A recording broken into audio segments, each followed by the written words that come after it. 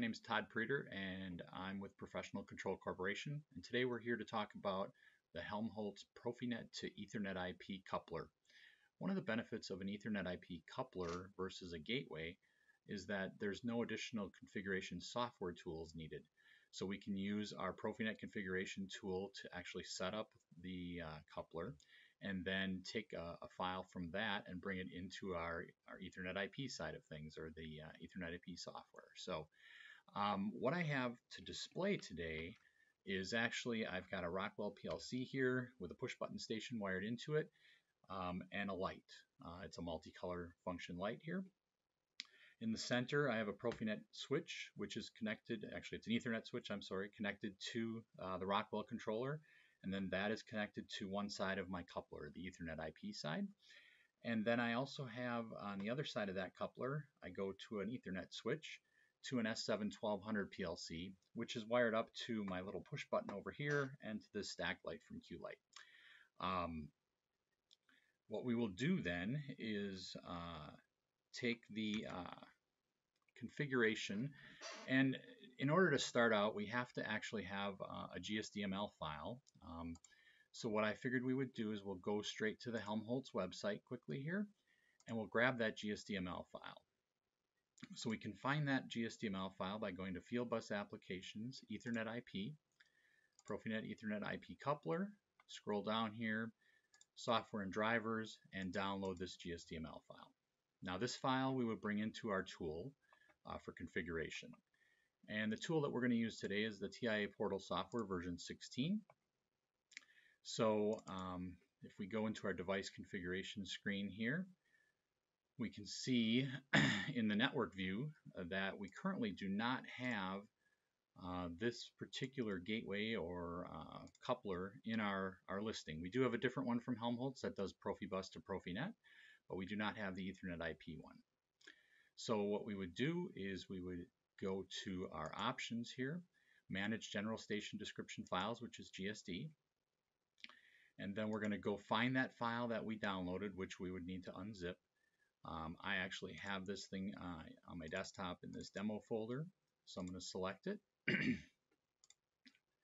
and then we install it. So as this install utility goes through, it's adding it to the catalog so that you can use it at any time in the future, so it'll always be in that catalog. And it does take a minute for this to happen. Once it's there, we can close and it will update the hardware catalog for us.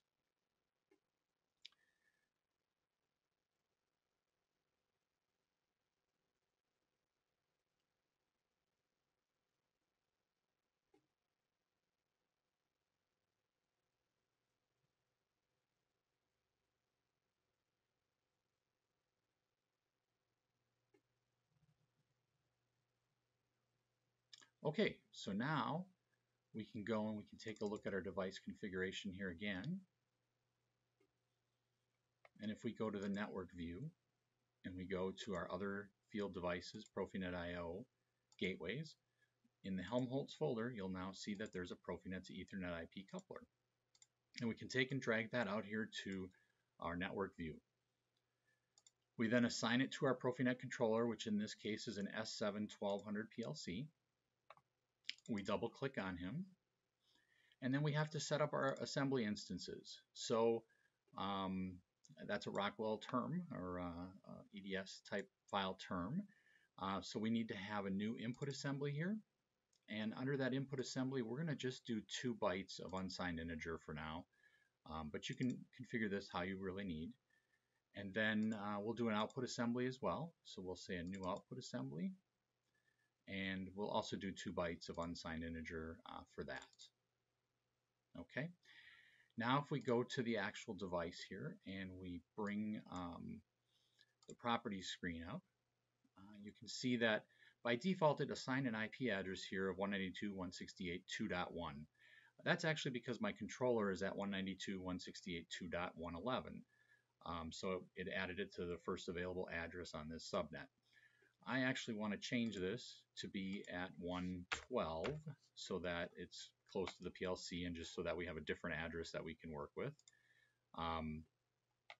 And then under the module parameters here, this is actually where we would set up the Ethernet IP side of things. So we want it to be a static IP address, and my Allen Bradley PLC in this case is set to 192.168.1.211. I'm going to set my coupler up to 1.100. Okay.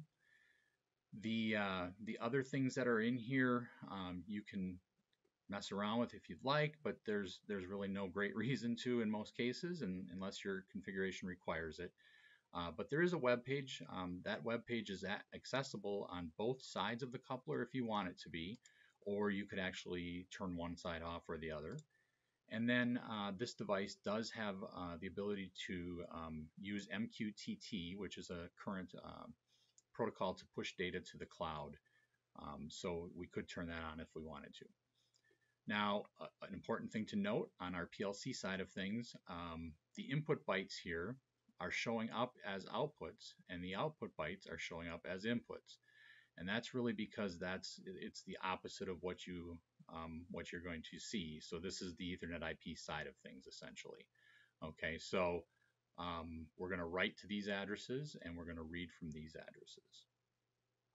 Now, once this is done, we can download this, and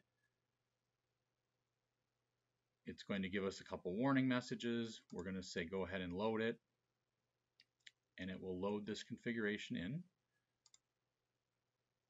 and restart the PLC. And if I toggle this back over now, you should see PLC is working towards going into the run mode.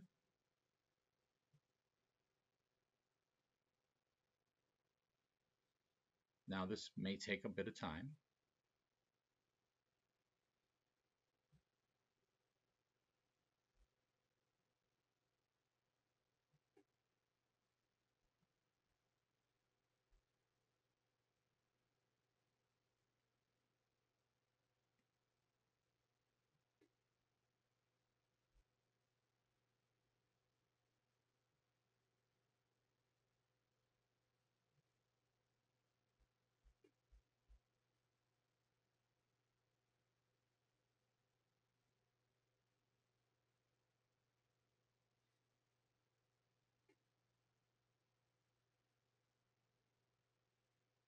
Okay, so now the PLC did go into run, but we do have a fault light. And this is really based on the fact that the device itself does not have the Profinet name assigned to it yet. So we can right click on this device and we go here to assign the device name, update our list, which will search the network now for devices that don't have Profinet names. And we'll see here that it finds a device. There is no IP address, even though we've downloaded an IP address, because Profinet really functions on the device name. So once we select our device, we can say assign the name. I should have moved that over a little bit so you can see it. But now you can see that it's up, and our controller now will come up and show us that we are running, and everything turns green. Okay, so now we'll open up the web page on the coupler.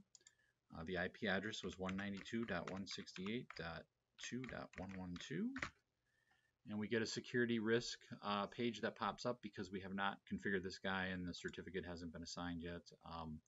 So we'll accept the risk and we're going to continue.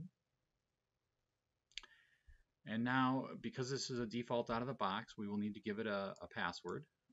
So make sure it's a password that you can remember. It needs to be 8 characters. Submit that, and now we are ready to roll here. So you can see that this page has a lot of different things on it. We can factory reset the device, we can do firmware updates, we can download certificates, change the password. If we were going to enable the MQTT function to push data to the cloud, we could do that through here. And then we can see in our module configuration here the different slots that are set up for the input and output assemblies. And then under Ethernet IP, we would go here. You can see the IP address that's set up, and we can download the EDS file. So the EDS file is how we're going to configure this in the Rockwell side of the software. So now that that's downloaded, we would open up our Rockwell software, and under Tools here, we're going to select EDS Hardware Installation Tool, and we're going to go and find that EDS file, which we put up on the desktop here, and do a bunch of nexts, which will then add it to the catalog. And now when we go and we get to this Ethernet section here, we can right click and add a new module. And I'm going to clear all of these guys and scroll down and just grab the System Helmholtz one. So there it is. We'll say create. And now we have to give it a name. That name is going to be used for your tags, and actually I set up a bunch of tags prior to this, so to make this all work properly I need to make sure I use the same name, but you can put in what you'd like there. The IP address is what we've configured for the Ethernet IP side, which would be 100 for this. Okay, and then we just need to make sure that our assembly instances follow what we did, which was an output assembly and an input assembly, and that they're just basically 2 bytes. Okay, say OK. Say OK here, and now that's added to our configuration. Okay, at this point we would then need to take our cable and move it from the Profinet side to the Ethernet IP side so that we're able to communicate. And then at this point, give it a second to catch up a little bit usually, but we can open up our logic maybe, and then under communications here we can do a Who Active and download our configuration.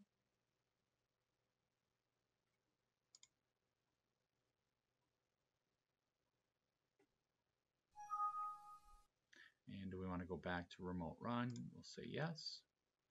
So now our controller is running. Okay, so now you can see I've got a tag here called Helmholtz coupler to 1200, which is toggling a counter, and that counter is accumulator that I'm using to turn on the lights. So if I toggle over now so that you can see this, and I go ahead and basically remind you that I've got this Allen Bradley controller wired to this push button station and this LED light, and then I've got the Siemens controller over here wired to this push button and this stack light. So this button is going to turn on this light, and this button is going to turn on this light. Okay, so if I turn on a button or push the button on the Siemens side of things here,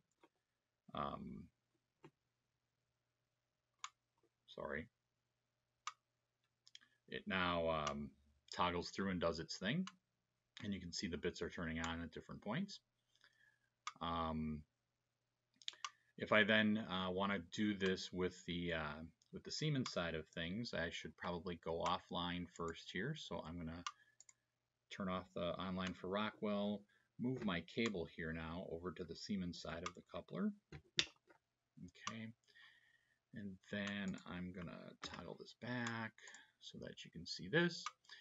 We'll go over here to the main program block for the Siemens controller. I'm going to put the glasses on, and then I'm going to just scroll this down a little bit so we can see all of the lights. Okay, and so now you can see that none of the lights are on right now. If I go ahead and toggle this back over so that you can see it again, now when I press the start button here, you can see the lights are coming on. It's not starting at 0 and working its way up because this had already been in the middle of a count, but it gives you the obvious transfer of data. So I guess that with that I'm going to wrap it up and say the Helmholtz Ethernet IP to Profinet coupler is a pretty simple thing to set up, and this demonstration hopefully helped to solidify that. If you need any further information, feel free to reach out and check www.pccweb.com, or if you're looking for manuals or that type of stuff, if you go to the helmholtz.de website, you can get that information. Thank you very much.